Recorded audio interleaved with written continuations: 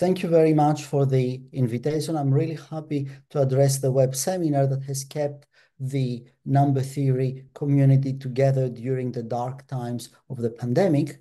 My subject today is going to be counting an equidistribution in hyperbolic spaces, whatever this means.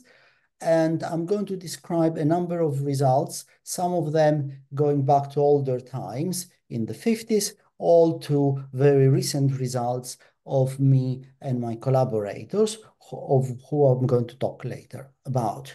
So let me start with a motivating example.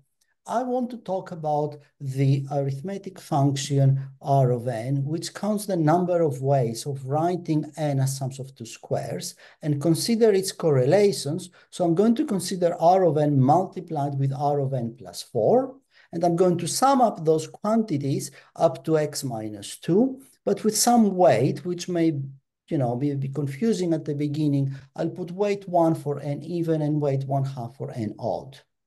The function R of n is almost multiplicative in the sense that R of n over 4 is multiplicative given by the character modulo 4, as you see in this equation. It is also unbounded, so correlations of these functions cannot be dealt with the theory of correlations of arithmetic functions which are bounded or have values plus minus 1 or things like that.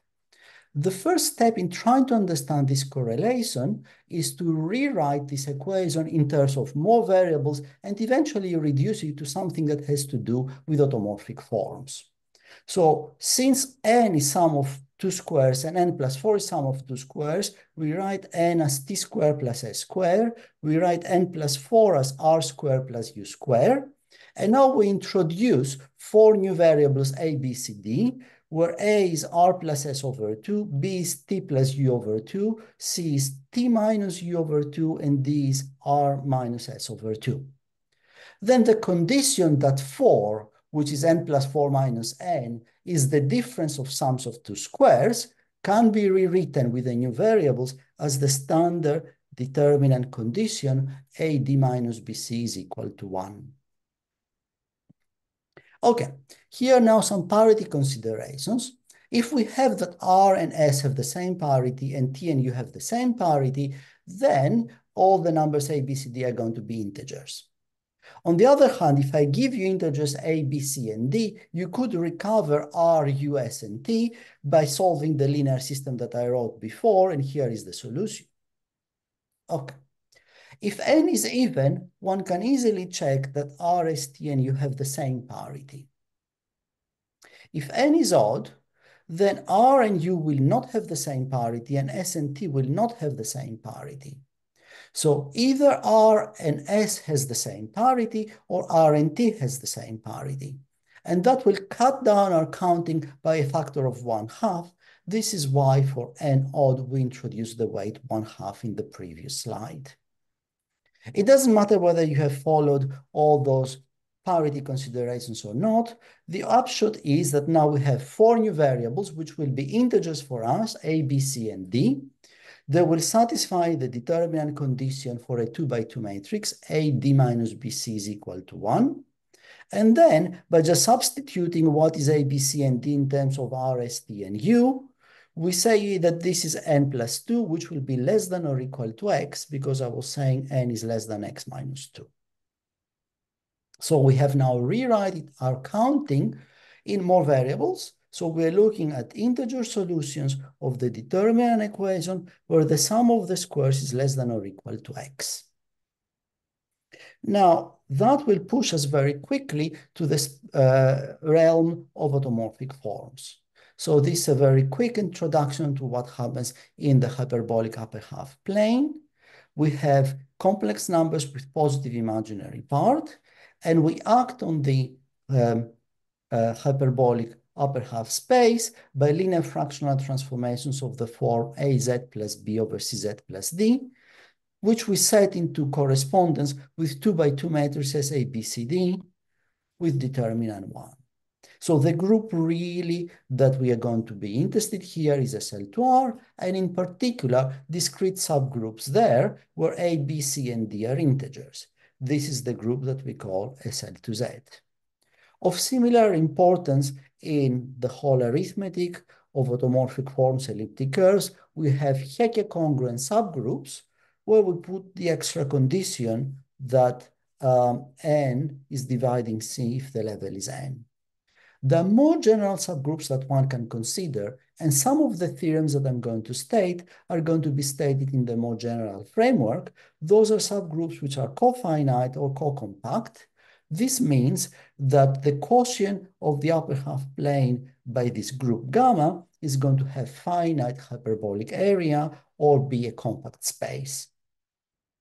We will also consider particular examples of co-compact subgroups coming out of quaternion algebras.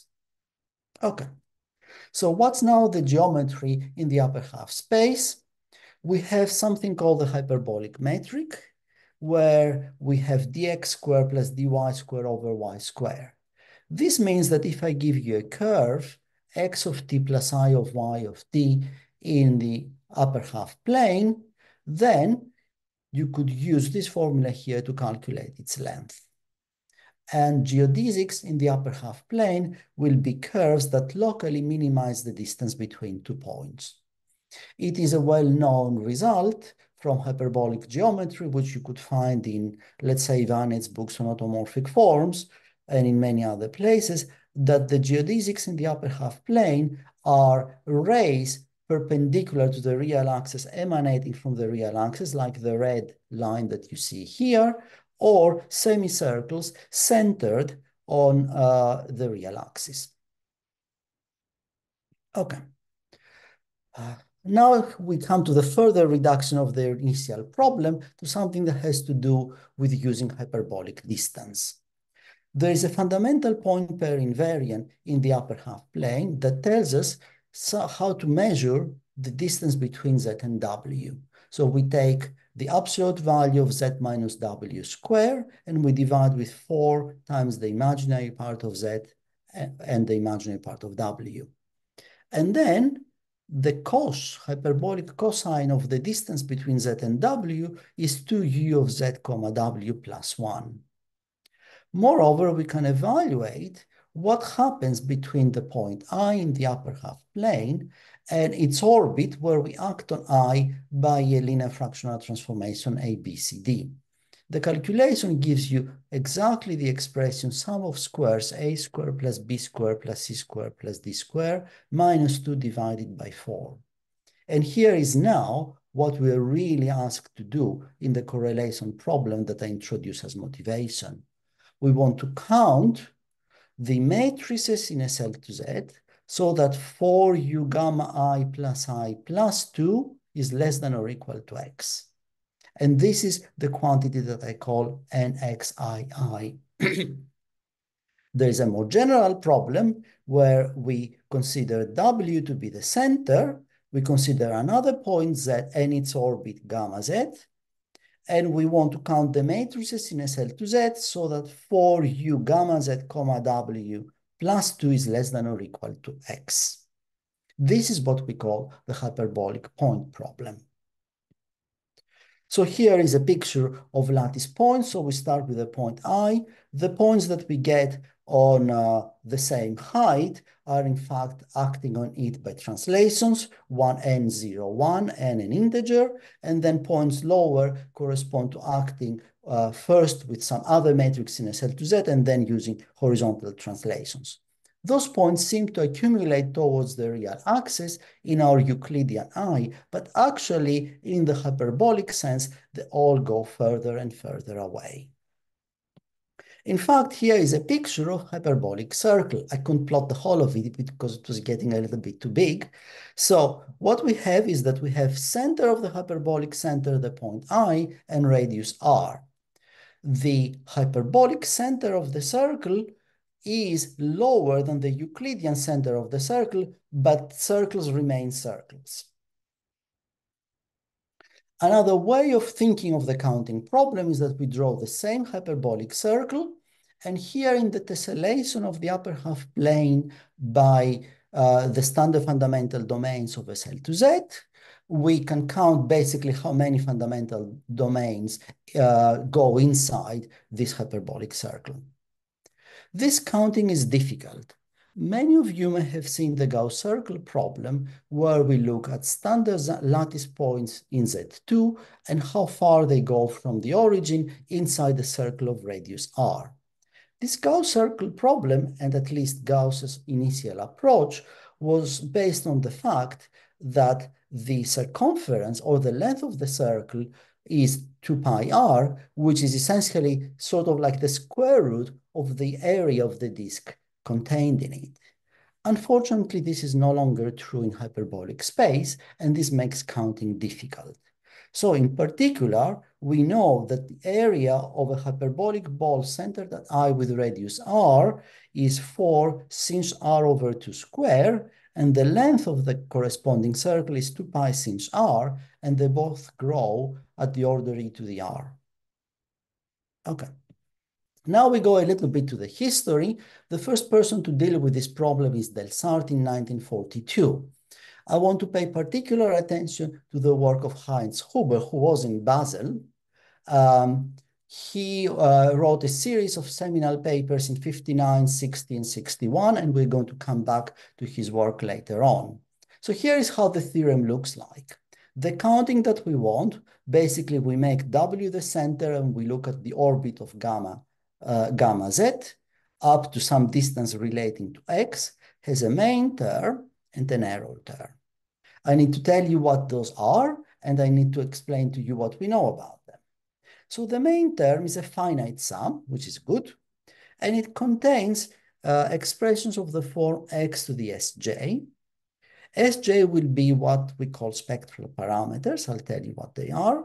And we multiply in front with uj of z, uj of w conjugate. Uj of z is what we call a mass form. There are some extra gamma factors which you could safely ignore, some root of pi you could safely ignore, and the sum is a finite sum over what we call the small eigenvalues of the Laplace operator. So what is happening here is that we have the hyperbolic Laplace operator, and we consider the eigenvalue equation Laplacian uj plus sj1 minus sj uj is equal to 0. And in the main term, we take into account only those parameters sj that are between 1/2 and 1. There is always a main term because sj is equal to 0, to 1. Well, s0 is equal to 1 always occurs, and that gives us what we would call the main part of the main term, and the other terms corresponding to what we call small eigenvalues may or may not exist, depending on the group and depending on whether we have proved the Selberg eigenvalue conjecture. So this is how the main term looks like. It involves values of mass forms with eigenvalues less than a quarter or eigenvalue parameters between 1/2 and 1. Now, this isn't a theorem until I tell you something about the error term. Otherwise, this does not make sense. So estimates for the error term look like big O x to the power a for some appropriate exponent a. Here is what we know about this exponent a. In 1975, Sam Patterson proved that we can take the exponent a to be 3/4. The exponent 2/3, which is better, is known through a series of work of Selberg in 72, Anton God in 83, and Peter Günther in 1980. Unfortunately, Selberg never published his work on that. However, handwritten notes of his with the exponent 2/3 are available in the website of the Institute for Advanced Study.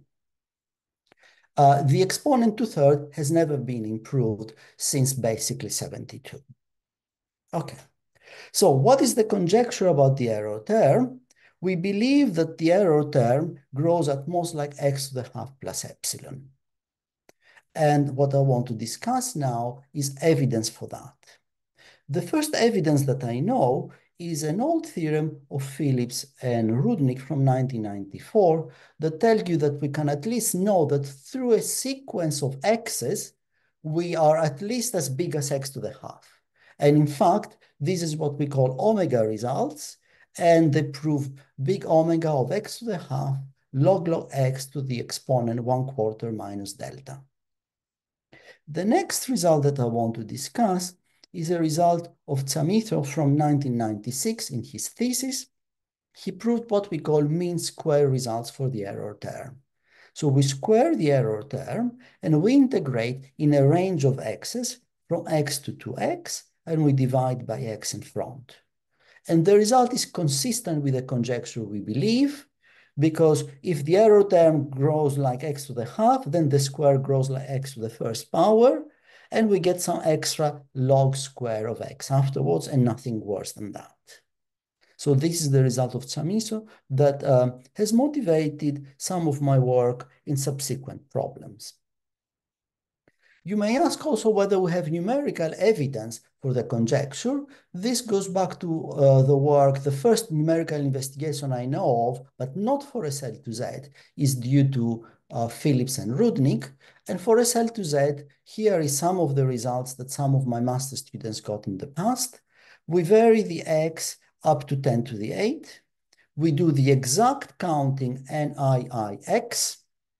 And as you see, it's about, the last number here is about 6 times 10 to the 8, which is correct. The 6 is exactly 2 pi over the volume of SL2Z, which is the correct constant predicted by the theorem. The error term is listed here. As you see, the error term is growing. And we also have in the third column what I would call the relative error term or normalized error term, where we divide the error term by x to the half. And as you see, the numbers we get in the third column are rather small. Let's now go to graph those things. So you could graph this normalized error term, again up to 10 to the 8. And if you pay some attention at the numbers that we see here and here, this is 5 and 5. So although on the x-axis we go up to 10 to the 8, on the y-axis we are between plus minus 8, really. So it seems, based at least on the numerical investigation, that the conjecture is true. However, we are far away from proving it. I also do not believe that those numerical investigations can provide anything deeper in terms of proving theorems about these kind of things. Okay. Now I want to move to other counting problems in the hyperbolic space, reminding people that know about automorphic forms that SL2R has 3 distinct types of subgroups. So up to conjugation, we are interested into 3 types of subgroups: elliptic subgroups, which look like cosine theta, minus sine theta, cosine theta, essentially SO2. Hyperbolic subgroups, which have 2 real eigenvalues with product 1, so they can be conjugated to look like M00 M inverse, and parabolic subgroups that shift to the right or to the left by the real number x. Now, we will start with some discrete subgroup of SL2R. You could think of SL2Z, and we can intersect this subgroup with some of those groups on the left and some on the right and form double cosets. Because H1 and H2 can be either elliptic, hyperbolic, or parabolic, that leaves us with 9 cases. Okay? And the case that we have described so far is the case where we take H1 and H2 to be elliptic subgroups, which essentially intersect with gamma would be a small finite group, the stabilizer of points. Okay, let's discuss now the situation about what we call the elliptic hyperbolic problem. This was discussed by Huber. So Huber introduced it in 59 and also wrote his last paper in 98 about the same problem. So the problem is about a point in the upper half plane Z and its orbit, let's say the point gamma Z or the various points gamma Z. We also put the hyperbolic subgroup in such a way that the corresponding closed geodesic on the Riemann surface H mod gamma lies on the imaginary axis and is represented by this dark segment that you see here, which I call L. So this segment goes, let's say, from the point I to M square I. Okay. Then we want to count the distance, measure the distance from gamma Z to this imaginary axis. And it's a very easy way, an easy calculation in hyperbolic geometry, that the cosine of the distance from Z to L is 1 over the standard cosine of this angle theta here.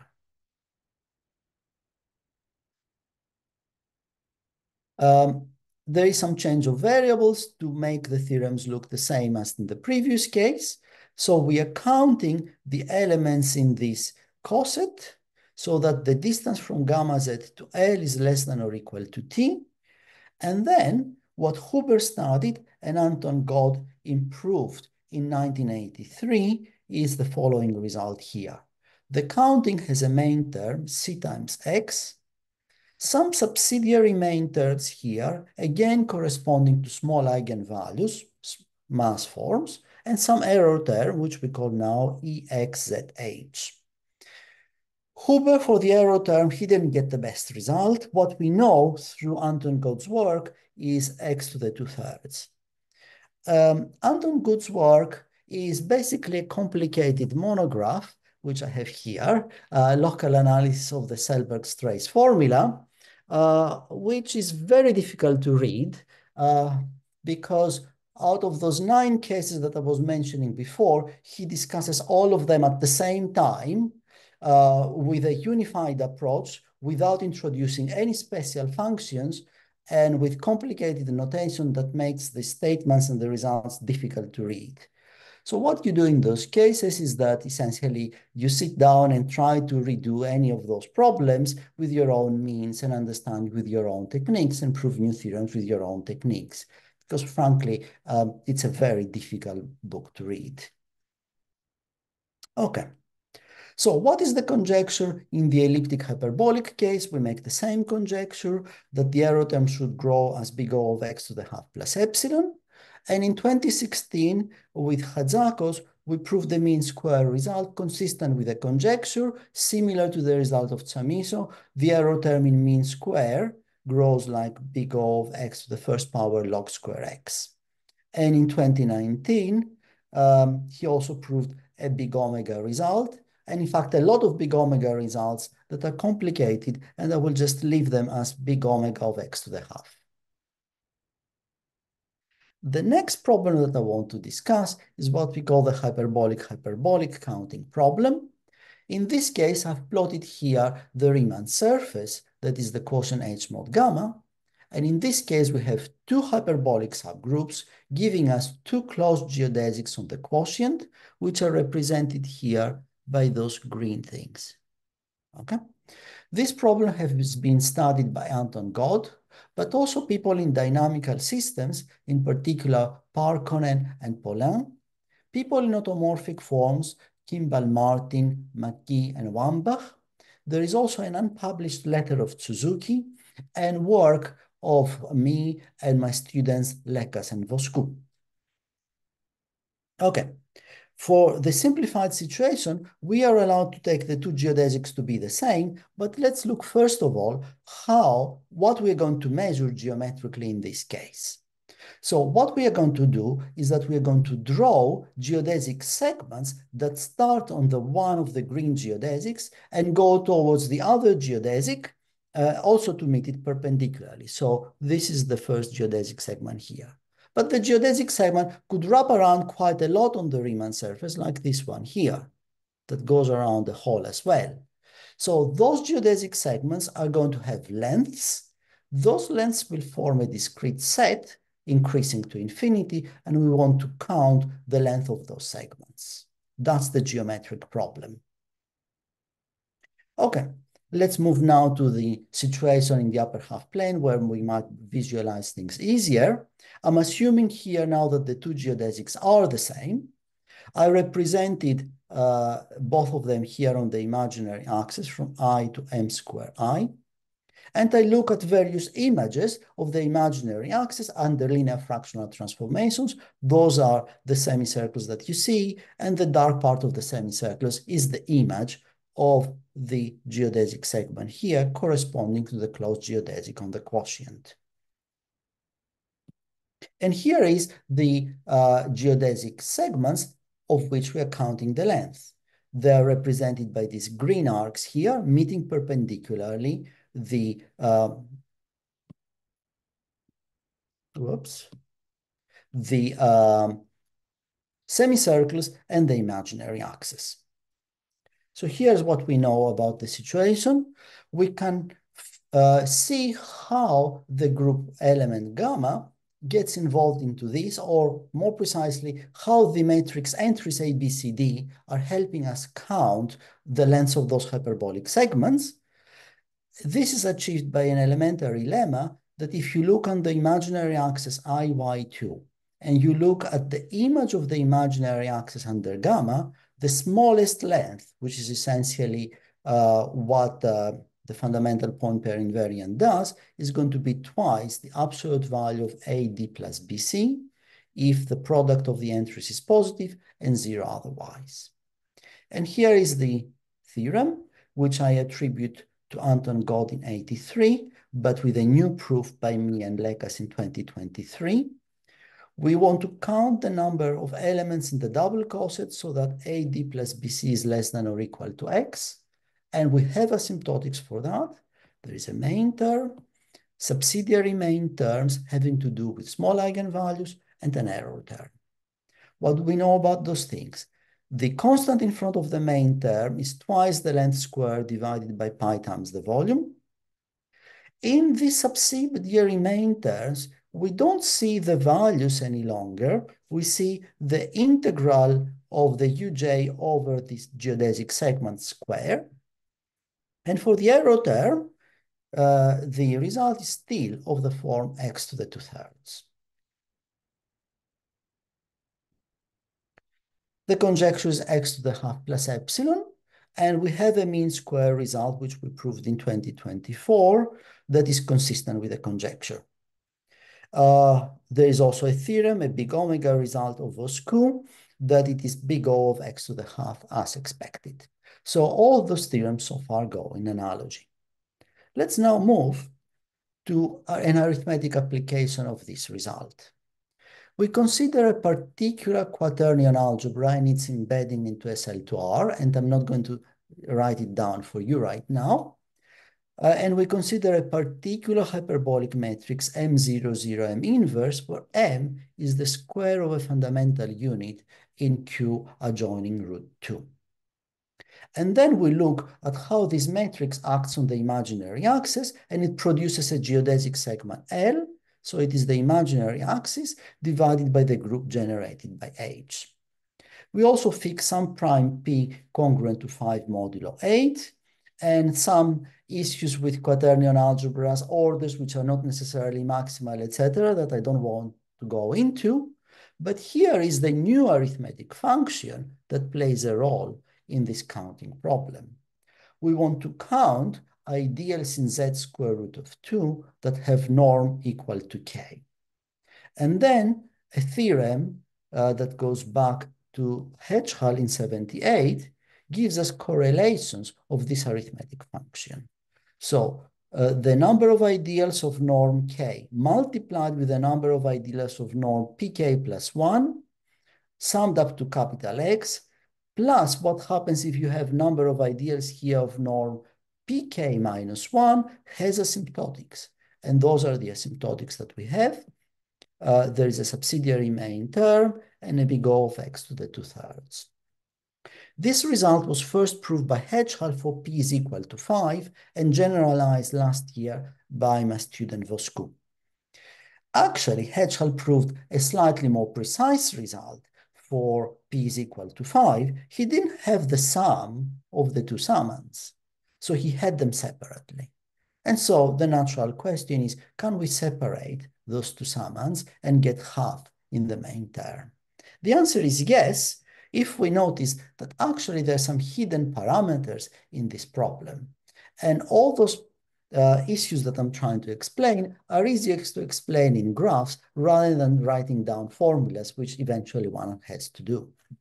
So again, in the picture, we have the imaginary axis and the geodesic represented by this segment from I to M square I, and we look at its image. Its image will fall either to the left or to the right. So that distinguishes already two cases. But also the way we are traversing the image plays a role. So if we look, for instance, on the right here, for the element gamma 3, gamma 3 of 0 is here to the right of gamma 3 of infinity. So that moves in this direction, while gamma 4 of 0 is here and gamma 4 of infinity is here, and you're moving to the right direction. So that gives you an extra parameter, another plus or minus. So what happens, and was in fact understood by God, is that there are 4 subcases in the hyperbolic case, and one aims to separate them. This is done in a theorem that was understood in some Conrandu papers of Hedgehall in 78 with no details of proofs, also in Anton Gott's book, which is unreadable, and then my student in 2023 has written down a complete proof that we believe is understandable. So each of the 4 cases gets its fair share of asymptotics, 1/4 of what I was describing in the previous slides. As a result, we could also separate in the arithmetic counting the 2 summands as we expect. So what goes into this separating the 4 cases? So here I have the same picture, but I've also plotted a ray emanating from 0, which is not a geodesic because it is not vertical. It goes through an angle theta with the imaginary axis. The image of this ray is not going to be a geodesic either, but we notice that in the case of gamma 3, where you are moving from right towards left, the image of this ray is in fact included inside, while in the case of gamma 4, when you move from gamma 4 0 to gamma 4 infinity to the right, we've got that the image of this ray is outside. And playing with this inside, outside, and left and right, and using some sort of perturbation, or let's say differentiation in the theta parameter, we can in fact separate the 4 cases and get the full version and understanding of Anton Good's theorem from 83. Okay, let me now move to equidistribution. In the classical hyperbolic point problem, we've got the center Z and the orbit gamma W, and the point is at a certain distance from Z, so it puts it on some hyperbolic circle that I have plotted here. To specify the exact location of the point gamma W, we need also to specify an angle, which we get as the angle between the vertical line and the tangent at the point Z of the hyperbolic radius. Okay. These angles are well known to be equidistributed. It's an old theorem of Selberg, Anton God, and Nichols. If you want more precise result on equidistribution, for instance, at which rate can we control the discrepancy in the equidistribution, this is a result of my collaborator Morten Risager and his student Truelsen. Let's now see what happens in the elliptic hyperbolic case. In this case, we have the orbit of the point Z. So let's say gamma Z is here. And then we observe the geodesic segment that starts at that point and goes towards the imaginary axis and meets the imaginary axis at the point P of gamma. You could ask what happens with the points P of gamma. We have to reduce them by the hyperbolic element to be inside this segment from I to M square I. And one expects that they also become equidistributed. This follows from the work of Good, but also from all the work of Hermann. If you want more precise results, this can be done. This is work in progress of my student. That means discrepancy with error term and applying the Erdős-Turay inequality as in all previous cases. In the case of hyperbolic, then this is what the image looks like. We've got the imaginary axis and the semicircle, and we are looking at the geodesic segment in green from this point to this point. The points P of gamma are in this segment. The point Q of gamma is on this ray. You could move it back and get another point. And in this case, we also have joint equidistribution. That means we count all double cosets so that the distance between L and gamma L is less than or equal to R. And that goes in the denominator. In the numerator, we put all those elements such that P of gamma and Q of gamma belong to the, let's say, the interval 1m squared to the square. In fact, the correct way to do it is to use a logarithmic measure, and then in the end, we can prove this equidistribution result. For error terms and discrepancy, this is work in progress of my student. Okay. Now I want to go a little bit more quickly about other cases that I have not discussed that have occupied the research community in, let's say, analytic number theory and automorphic forms for a while. The parabolic elliptic case, so you have a parabolic subgroup on the one side and an elliptic case on the other. For the elliptic subgroup, we can start, for instance, with the negative discriminant and consider corresponding Heegner points in the upper half plane. For instance, you could take the point I. Then the image of I under SL to Z is going to be a complex number, which will have a real part, rational mu over m, and an imaginary part I over m. And the interesting thing is that if you follow all the identifications, mu is not random. Mu is going to satisfy a congruence condition mu squared congruent to -1 modulo m. It's a result of Risager and Rudnick from 2009 that the real parts, those rational numbers mu over m, equidistribute modulo 1. Of course, it also follows from the work of Good, but never expressed this way. It's a much harder result and perhaps a lot more interesting to look at what Duke, Friedlander, and Yiannis proved in 1995. They consider not just for the point I, but also for other irreducible quadratic polynomials x squared plus d, the functions mu over p, where now you consider the equation mu squared congruent to d modulo p only over the primes. And the result is that actually those fractions also equidistribute modulo 1. This is a much harder theorem. Moving to the parabolic hyperbolic case, in this case, you divide on the left by parabolic subgroup and on the right by hyperbolic subgroup. And all the thing that changes versus the previous situation is that now the discriminant becomes positive. And now we are interested in solving the congruence equation, mu squared congruent to d modulo m, but for positive d. An old result of Hooley says that the fractions mu over m equidistribute modulo 1. And Arpad Toth in his thesis in 2000 proved that if we restrict only to prime numbers p, they also get equidistributed. More recently, in 2023, Jens Markloff and Welsh computed the pair correlation of those fractions mu over m. And I'm not going to go into that. Okay. Here is some other recent work that is rather exciting. In 1999, Erdos and Hall refined a lot the original result of Gauss about counting points in the circle.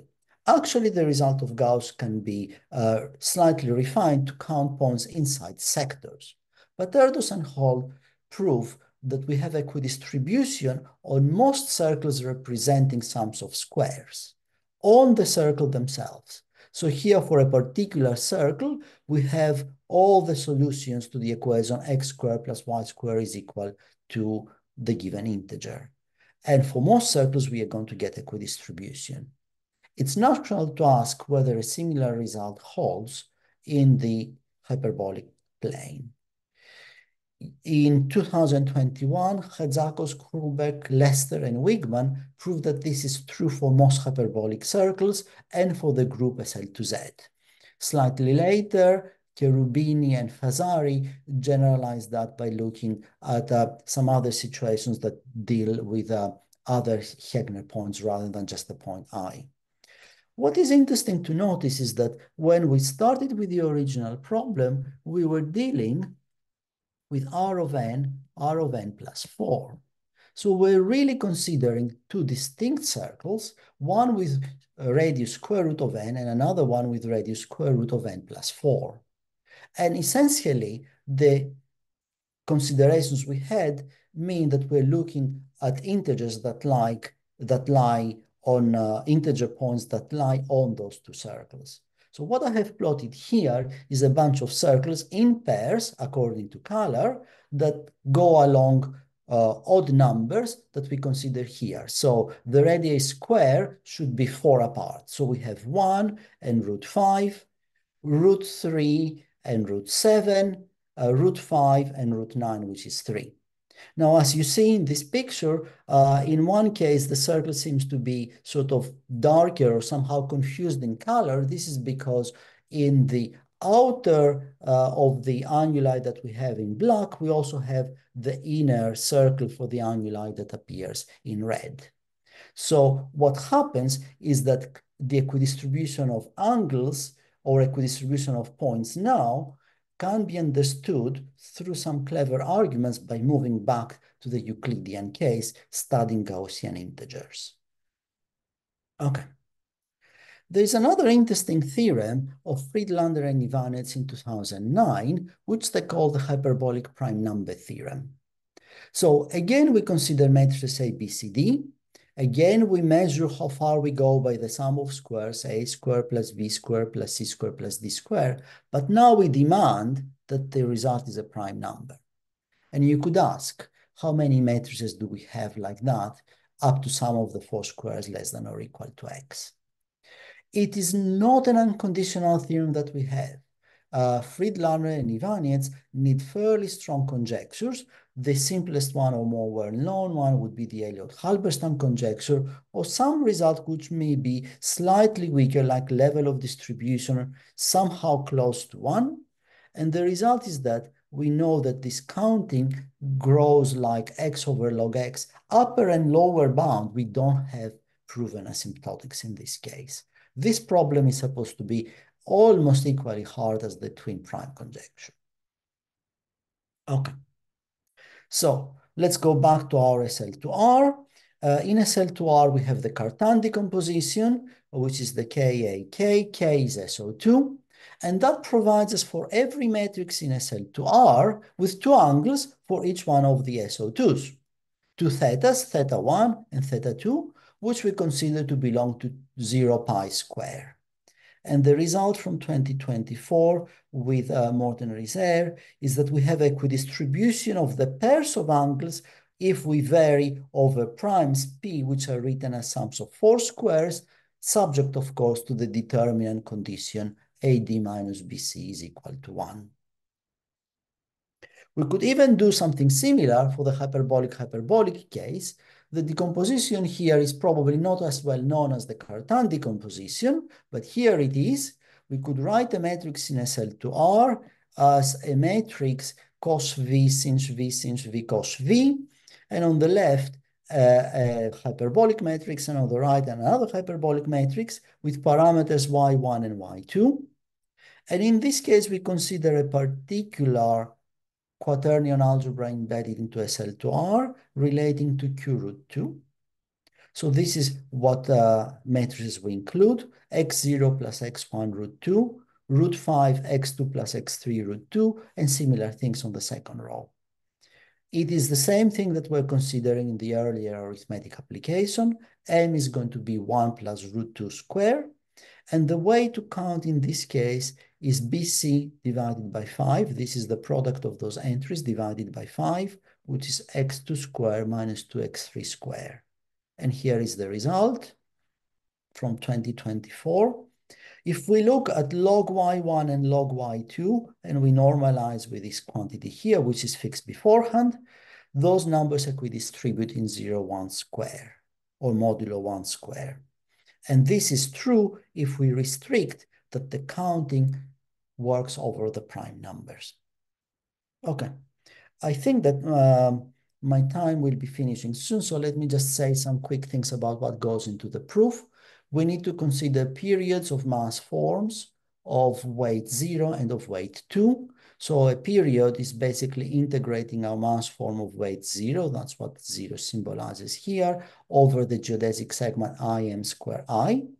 We act on the mass form of weight 0 by a raising operator, and then we consider its period as well. Huber proved a mean square estimate for the periods of weight 0, and my student Voskou generalized that for weight 1 and higher weights.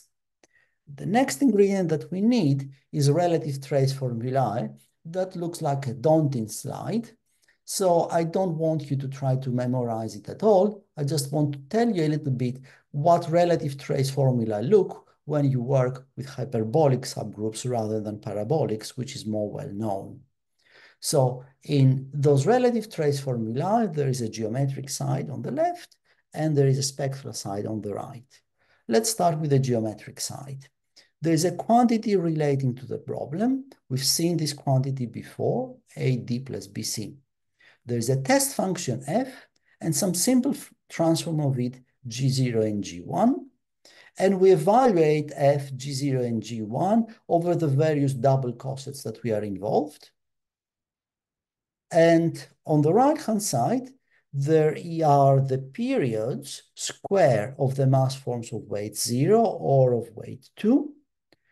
And in front of them, we've got some other transform of the function f, of the test function. Those transforms are complicated. The first one we call the Huber transform, and they're given by specific integrals versus hypergeometric functions.